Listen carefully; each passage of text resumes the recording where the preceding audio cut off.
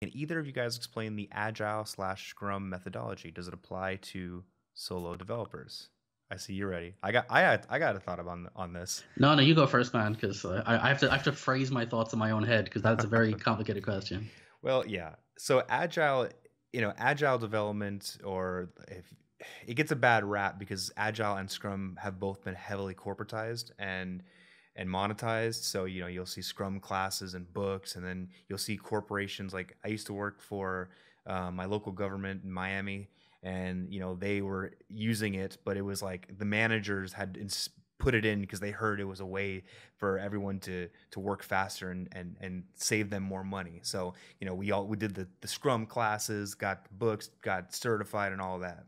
On the flip side, if you think of agile development, the Agile Manifesto as it was created, and you can look that up, and I'll link it if turns into a clip or something. I'll link that. It's it's designed in order to help you be more efficient as a developer. So, all right, that's basically agile, and you can look that up. But the Scrum methodology is basically a methodology that you use, like a process that you use when you work, and it really is designed for teams. So, it consists of things like having a daily stand-up meeting, and having sprints. And sprints are basically periods of time where you focus your work on a goal. So you can say, like my company, we do the Scrum methodology where I work now. We do 3-week sprints. So at the beginning of a sprint, you decide everything you're going to do in the form of tickets or work items. And you place them, we even use an agile board. So you put them on a board and you say, okay, on the left side of the board is everything that's left to be done. In the middle is everything that's currently in progress. And on the right is everything we've done, completed, and verified. So basically, every day you start the day off by having a stand-up meeting. You say, what have you done since the last time we spoke? What are your current impediments? And what are you going to do today? So let's say it's the first day of the sprint. I'll say, hey, I'm going to take this item off the to-do and I'm going to work on it. So then you work on it, you put it in progress, and then you put it to done. And then the next day you'll say, oh, I did this task. The idea is, as a team, you're working through these tasks and you're getting an idea of what's called your velocity. And and this is probably more part of like the corporatized version where you have like burn down charts and you have all these things that analyze how the team works. And then you come to the end of the sprint, you have what's called a sprint retrospective. And the team all gets together and says, hey, what worked out during the sprint? What didn't work? Where did we run into issues? All this to say, for teams, it's a mechanism, it's a tool to help teams work together more efficiently and to learn and cultivate the process of working more efficiently as a particular team. So if the question is, does it apply to solo developers? I personally work in sprints alone. I have my own personal Scrum board where I say this, and I do it on a week-to-week basis. I say, in this sprint, this week, I will be satisfied if I complete this set of tasks. And I do my best to just lay out a set of tasks that I want to do in the week. And I work to my Scrum board. I use this thing called Kanban Flow. It's a website where you set up, a to do, in progress, and done. And I work to those solo. But what I don't have the benefit of is being able to bounce off other people in my team with a daily stand-up. I don't need to, obviously, because it's just me. So you can do the Scrum methodology alone. But it's really a practice that's designed for teams, and it's based off of this Agile Manifesto, which was created by a bunch of developers at some conference. I don't even know when, and it was designed to help teams be more efficient. So that's it in a nutshell. What are your thoughts? Right. So, I've probably bought into the whole thing a little too much since I work in a corporate environment. I don't know where to start with this. I basically like. Okay. So let me try to paint a scene here. So first and foremost, Charles outlined what it is and how it works. Right, he's 100% nail on the head. It is incremental development with the goal of directing the project based on what happened the previous sprint. So it's in summary. Waterfall was the old method. Large chunk of features, build them, release them, move on. And that's simply not practical because in realistic terms, you have a backlog. stuff gets left out, new stuff comes in, priorities shift. If you try to design what you're going to do as like a goal, and this is, you can drill this all the way back just to doing any goal, right? If your goal is to clean a room, every single book on how to practically clean your room efficiently tells you to do it in stations, is to quadrantize your work and do it, because your priorities will change. You'll clear out a space. You've now got more space. Maybe I'll switch to doing this thing instead.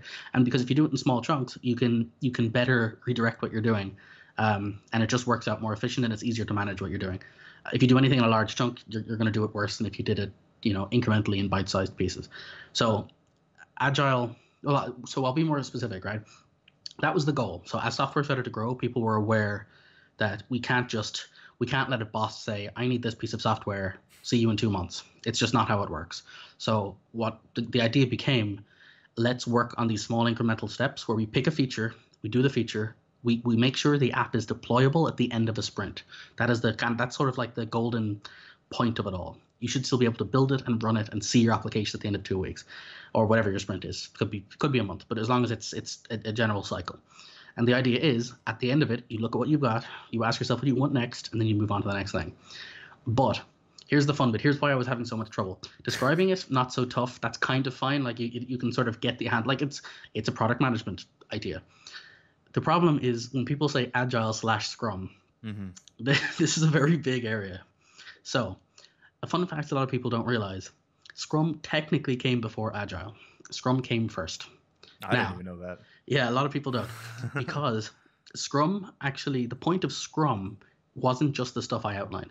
The stuff I outlined is sort of, we need to get better at the process of building software. Scrum came out of the idea that the thing a programmer's worst at isn't writing software. It isn't even managing time. They're terrible at managing time, but that's not the worst thing. I know what you're going to say.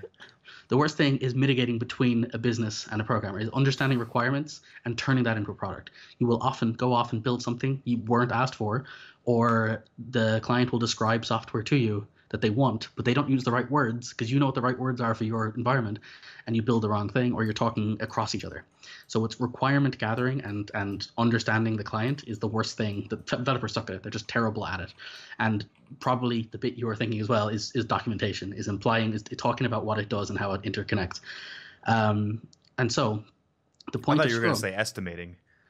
Oh well, yeah, no, that's a good point. That does maybe that's even higher technically on the list. Because that's part of the whole.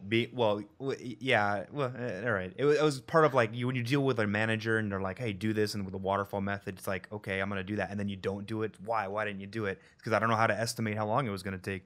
I estimated it was gonna take 2 weeks, but it just didn't, because I suck at developers suck at it. And it's bad to say that they stink at estimating, because it's just really hard to estimate. You just don't know all the factors until you get into the code. I get very stubborn with managers. I just tell them I won't give them an estimate, or if I do, I say I will literally double the estimate I have in my head, because it's always better to deliver deliver faster than you think you would, rather than to take longer. Under promise, over deliver, instead of over promise, under deliver. Yeah, that's the one. It was rattling around in my head there. Yeah. Anyway, so my point was, the point of Scrum, when it was originally thought of, was actually to solve that problem. It was to solve the problem of the communication between the developer and the business. It's the fact that the developers are terrible at understanding what the business want. They keep thinking about, I will build the software, I will make it do exactly what the requirements say it should do, and everyone will be happy. And that's never true. But if you instead understand what the business want, you can deliver software that better meets their actual goals. So Scrum was a way of saying, let's manage our team efficiently. Let's figure out what the client wants, build the most business value product into what we're doing, and move on. It was meant to make really, really efficient software. That was the original goal of Scrum. Now, here's where it gets interesting. So without going down to the whole Scrum versus Agile and when the split off happened and when the theories came, it eventually boiled out that some of the elements of Scrum got changed and became Agile insofar as it started to become more about the time management and about the cycles and about working with programmers' time. And the business side of it got left to the wayside a bit, because it started to be used Agile as a way of managing your time and using boards and that kind of stuff. And that became what it was. The whole dealing with the business portion of it sort of got left a bit to the side. But then in a way of as developers started to use Agile and started to really enjoy it, they wanted to bring it into the office because they saw how much benefit it was giving them for the stuff they were doing. So that's where somebody dusted off Scrum, which has all the business connotations, and said, let's make Agile, but for business. And it became a nightmare. It became Scrum. That's the joke version of Scrum. And the problem with that is it starts to become a cottage industry, where Scrum becomes this thing where you get Scrum training and you become a Scrum master, and there's Scrum handbooks, and there's playing cards with Scrum written on them that you use for planning poker. And it became a business of itself, where companies started selling Scrum as they'd burst into your company and solve all your woes by setting up a Scrum architecture and certifying half your team. And it started to become this thing that was just not what it was intended for. So there's still a bit of a war internally between, is Scrum good? Well, it's often bloat and it's often hard to kind of quantify. And the same thing goes for Agile. The spirit of the two are still there. The point is still good. Break your projects into small pieces. Use some sort of managing boards to take the little tasks you've got, move them into functional stuff you're doing and move on. Have your team have visibility on what you're doing. When you're done, have a retrospective, think about what you did, and work on the next portion. All of the concepts are good, but just don't let it become a religion. Don't think about what all of the components are in terms of this whole rigorous set of things that needs to be done. It's like you do things just to do them because it's the status quo, and it's like, but is it really providing value? And I've been in situations where it's like, we're just going to do the stand-up today, and everyone's like, well, nothing has changed, and I don't have any impediments, and everyone knows that. It's like, we're still going to do it. But why? Just because it's like the religion. It's you have to do it every day the same way. And it has the same problem as well that TDD does, which anybody who says they are Agile or they work in a Scrum, they have a Scrum master and they're doing Scrum. If you took any of the big bad Scrum people like Jim Copley, who sort of is one of the big dogs of this whole direction of how Scrum went, he would shout at you and say, you're doing it wrong. You're completely missing the point of what it is, because it's just the whole point is about being lean. Lean is the buzzword. Scrum was about being lean. Modern Scrum is about building an architecture around the processes which you use to build software. So it's big mess. One thing I didn't mention when I was describing it, I did mention the aspect of it, part of it is you want your team to become more efficient, and this allows you to have a lower, it tightens the feedback loop so you can constantly address what's not working. But realistically, I think the biggest benefit you get is it allows you to tighten the feedback loop on the value you're providing. So obviously, in a business sense, when you're writing software, you're trying to solve someone's problem, whether it be the customer, or if you're in B2B, you're trying to solve some department's issue, a problem with code. So if you do the waterfall method, someone cooks up some big feature and you spend 3 months on it, probably 6 months because you quoted 3 months, but it actually took 6. Then they get it and it's like, well, it's not really, it's kind of valuable and it does a lot of other stuff that I don't really need, but someone thought it would be great to add this feature and that feature. The whole 80-20 rule, where 20% of the application is actually providing value and the other 80 is not.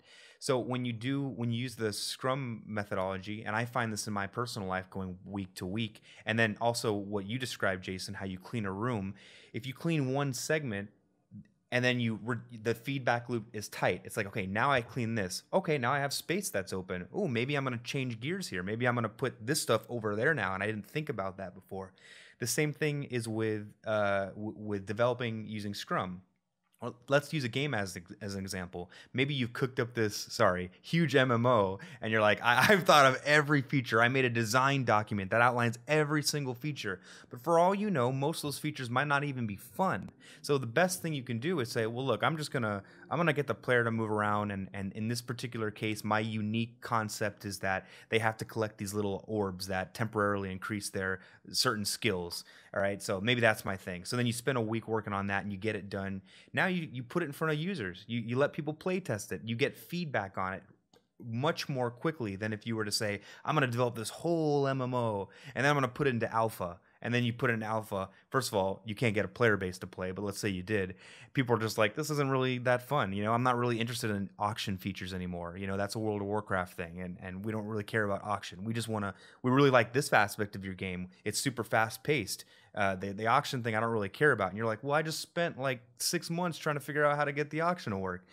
So it tightens up the feedback loop so that you can provide more value to, in this case, your players. I keep talking about everything in like a business standpoint because that's what I do every day. But yeah, you're game developers. So you really want to be able to say, hey, look, I'm going to go to a local meetup next week, and I want to be able to show a new feature of my game. You don't want to say, oh, I have to wait until the end of the year to show people this. No, you want to get it in front of people as fast as possible. And if you use the Scrum methodology, it helps you, it reins you in. So you're like, okay, this week I'm working on this feature so that I can show it off to someone next week.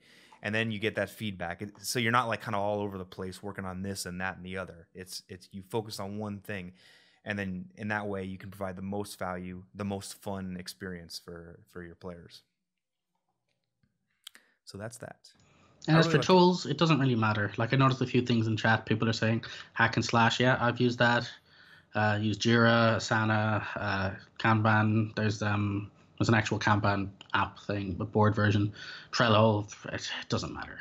Like every single one of them boils down to it is a board, usually split into 3 columns, sometimes more, and it effectively boils down to have your backlog of things you want to do, pick the ones you're doing, finish them. When you're done, evaluate, do it again. There's a lot more to it, and there's a lot of other benefits, especially if you start talking about how you manage. Like my favorite concept in Scrum is what's called T-shirt sizes or points, depending on who your Scrum master is. Yeah. It basically boils into that concept I briefly touched on earlier called planning poker. I don't think we should go into it. I think it's a whole different area that's irrelevant to what we're talking about here.